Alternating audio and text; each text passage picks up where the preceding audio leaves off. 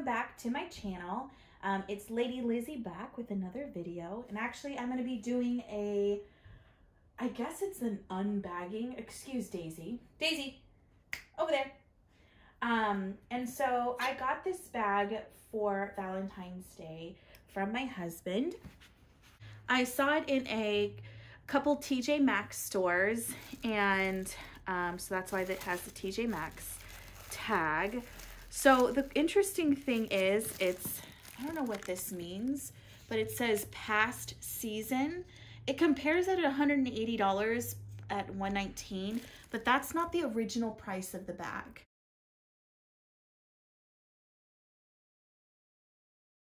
This is called the Mercer bag, and it has the accordion looking. So this is the tag. So it is considered the Mercer large accordion convertible tote, all leather. So the original price is $328. And of course I got it for $119, which is a steal. And it is all pebbled leather. As you can see, it's very pretty. There's the accordion. It does have feet at the bottom. This particular one is in silver. I don't know if you could tell.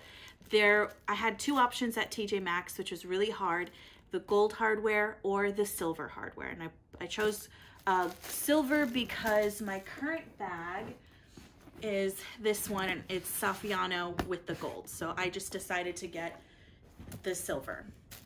So it comes with this, hold on, you can magnify so that it's perfect, like it's zoomed in just to here. Good. So pebbled leather.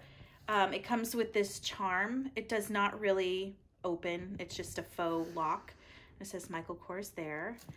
So I'm gonna unstuff all of this. I'll tilt it this way. This is probably the size of a notebook. Is probably what, you know, yeah, that looks like a size of a notebook. So the inside is all leather as well, and it's smooth leather. So let me take this side out. So you could actually put some files in here and planner. It does come with a dust bag. Whoa, this is a big dust bag. So in here is fabric lined, and it has one zipper pocket here, and it does have the key fob here, which I do use a lot, or I find myself using a lot.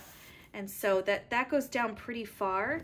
The one thing when I'm looking at reviews about this large accordion tote is that the pocket actually is not attached to the bottom here. So if you could see that, it's kind of hard because it's black, but that line down there is the middle of the bag, and I just moved the pocket over. So things could go underneath, but I'm okay with that because I end up having everything in pouches and organized anyways.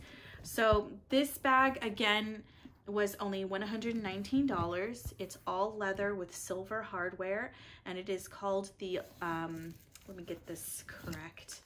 It is called the Mercer, it's on the Mercer line, a large accordion convertible tote in leather. And I got the black and silver hardware. Oh, let me talk about this strap also. This has 6 holes that you can, you know, pop these things into. So it's pretty long.